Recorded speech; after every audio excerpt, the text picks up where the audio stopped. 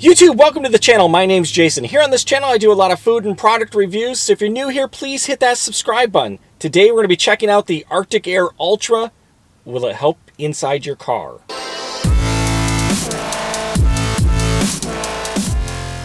So I've done a lot of video reviews of this device, the Arctic Air Ultra. I'll leave links in the description to all those videos. I've compared it to the old model. I've tested it in an RV. I've tested it with tap water versus ice water. How well does this unit work? Today we're going to try it in a car. Will it replace your AC? I know a lot of you have mentioned in the comments wanting to know, will this work in a car because your AC is broken? Mine's broken too. I have no AC in here. It is hot. Currently right now, it is 89 degrees in here, 53% humidity. That's Fahrenheit.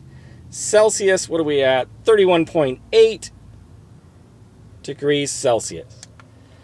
It is warm. I'm sweating. It's hot in here. I don't have AC, so if I turned it on, it'd just be blowing hot air on me.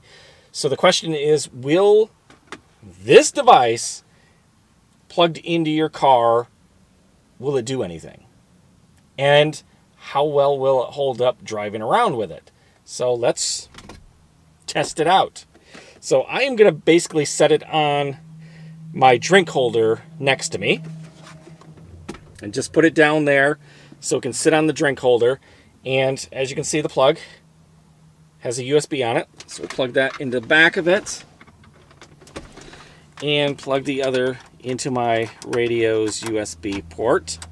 Now I can tell you that unless it's sitting perfectly flat, it'll shut off. So if you try to turn it on, it's not working. It may be because whatever you have it set on could be slanted. So I have water with me. Don't forget water. Now, obviously this isn't ice water. It's cold water.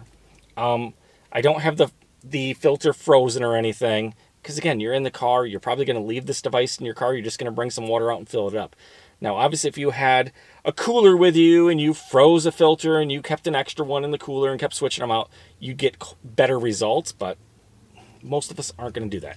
You're just looking for the easiest thing. You don't have AC. Will this work? So we're going to fill it up with water.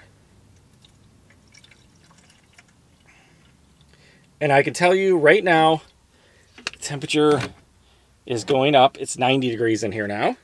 Fahrenheit, 32.8 Celsius. It's uncomfortable. Very uncomfortable.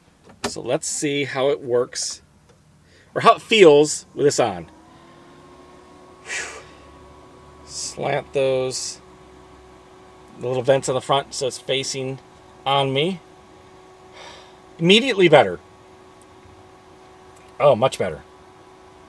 It's not like ice cold. And I am going to put this right in front of it so you can see what the temperature is coming out of it. Because I can tell you just by feeling it, I don't think it's going to do. It feels better, obviously, because it's a little bit of cooler air blowing on me, so it feels better than not having it on at all. But I can tell that if there was somebody else or other people in the back of the car, this isn't going to cool your whole car down. It's going to cool you down right in front of it, and not by a lot. I mean, I'm still sweating, and I'll hold this thermometer here in front of it for a little bit so we can see what the temperature of that air coming out of it is.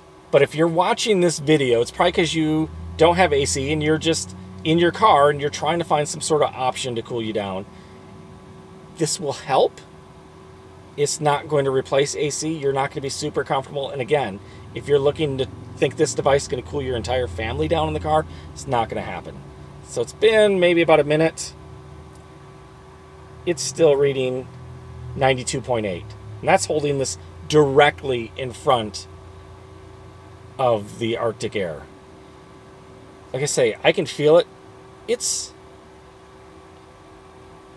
cooler air coming out, but it's not ice cold air. It's not like if you had your hand in front of an air conditioning vent. It's not that cold. Now, the big question is, even though this is helping a little bit, it's better than nothing. How well will this work driving around? 92.7. So I'm going to leave this right here on the chair right next to it. It's blowing on it as I talk to you, and we'll take a look at it at the end and see if the temperature has changed on a little bit. Again, This is better than nothing. It's not great. I'm still hot. I'm still sweating. It's still really warm in here. But I did test it out driving it. Now, you're going to want to somehow, mine's on the drink holder here, and I probably didn't have to strap it down, but I did take like a exercise band, like stretchy band, and I wrapped it around there. That's all I had available just to hold it there. So you could find some sort of strap, or if you think it's stable enough that you may not even need a strap, depends what you're setting it on. And as I drove, and I will show you clips of me going, a little bit of water did, just going down the road, it was fine. Now you're going to see some water around the edges and stuff. That's because it came unplugged and I had to move it, and some water came out that way. But as far as just driving wise, it held up pretty good. It didn't spill a lot. It was mainly going around the corners. If you went around a corner fast enough, all the water would slosh to one side or the other of the compartment and start to come out a little bit. I did notice going downhill once, it shut off. Like again, if it's flat, it'll stay running. If it just slants a little bit, it's going to shut off. So I think it shifted on the drink holder that I have it setting on. And it shut off. So if it shuts off, it's probably because it's slanting a little bit. You just have to readjust it. So for the most part, driving with it, it didn't spill a ton. There was some water coming out. So obviously you don't want anything underneath it that could get ruined by water. Maybe just set a towel there or something. Again, this isn't bad. It's not great. It doesn't replace AC, but it helps a little. And again, this is only going to be good is if it's super hot out. Even putting your windows down doesn't do any. That's just super hot air coming in. This will help a little bit, but I think, like myself, I'm going to have to spend the money to get my AC replaced, because if I have a passenger, they're not getting helped out by this whatsoever. 91.9 now, Fahrenheit, 33.2 Celsius. So it's going down it's going down, but it's going down really slow. And that's the thing. It's a little cooler than the actual air in here, so it is helping a little. It's making it a little more comfortable. Let me shut it off.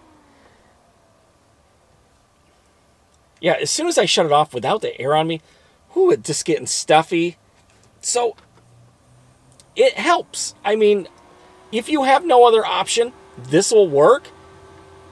Depending on the price you find it online, $30 to $50. But know going into it what it's for. It's going to help you a little bit. It's not going to replace your AC. It's not going to completely cool your car down. If somebody was sitting over there, they're probably not even going to feel it. They're not even going to notice any difference. So it's going to help you out if you have long drives or something. It can help. And again, if I had a cooler to where I could keep the water really cold and maybe have an extra filter and keep that frozen and keep switching those out, I think I would get some more. The temperatures would go down some too. Plus, depending on your humidity. I'm at 50% humidity. If you're at a place that has lower humidity than that, it's going to work even better. So all those factors go into the final results. It's helping. I feel a little better with it on than if I have it off. So there you go. If you have any other questions about this, hit me up in those comments below. If you got value out of this, please smash that thumbs up button. And again, if you haven't already subscribed, please hit that subscribe button. And I'll see you guys next time.